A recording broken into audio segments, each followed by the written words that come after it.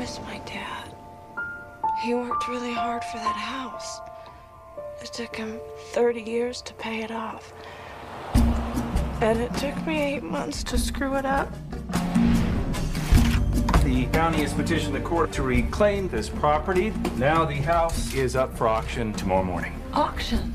Are you out of your mind? I'm afraid you have no choice, Miss Lazaro. Today God has kissed our eyes. Nadi, do you remember our bungalow on the Caspian? How beautiful it was.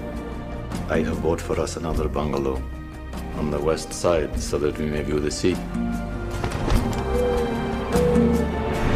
Pacific County has made a number of mistakes. Look, this is their problem. They should fix it. I want them out of my house. Hello? I drive by this way. Figured I'd see how you're holding up. Have you been watching me, Officer Burton?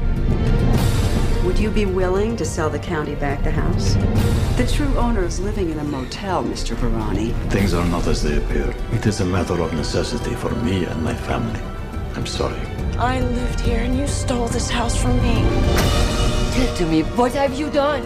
Have you no faith in me? No respect? It's a stolen house! I just feel lost. I don't have anywhere to live. I mean, I can't even afford a motel anymore. I feel bad for that lady, Babajan. You have my respect for your heart. You think you can frighten me?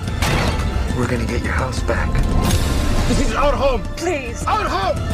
We can't do this, Les. Please, let's just go.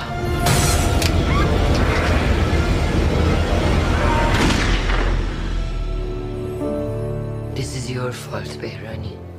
You have done this. You are a complicated woman, aren't you? I'm not. I'm just really good at complicating things.